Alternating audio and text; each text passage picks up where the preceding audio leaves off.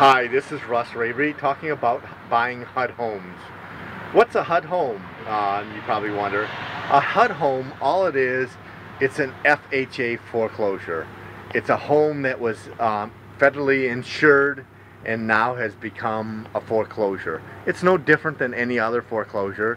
It's only a little different in the way that you bid on them. When you bid on a Michigan HUD home, you're going to be bidding on a home that has that's been in foreclosure and it's probably been vacant for some time. But what's nice about it is that you don't have to fill out a bunch of paperwork.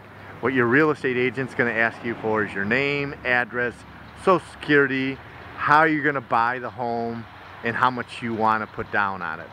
You know, the reason why they're asking for your social security is they don't want investors buying a bunch of multiple ones and beating out the first-time home buyers. So they have a limited first-time home buyer or a home buyer, people that are going to live in the house. They give them the benefit to buy the house first.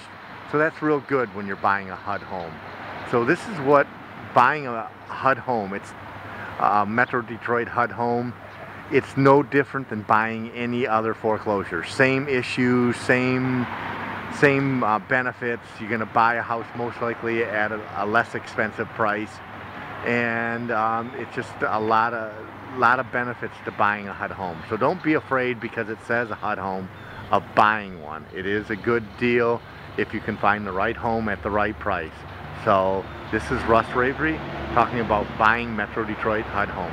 If you have more questions about, and this is your first home that you're going to buy, or you don't know how to buy a foreclosure, send me an email. It's yesmyrealtor@gmail.com, and I'll be able to help you every way I can. Thanks, and have a great day.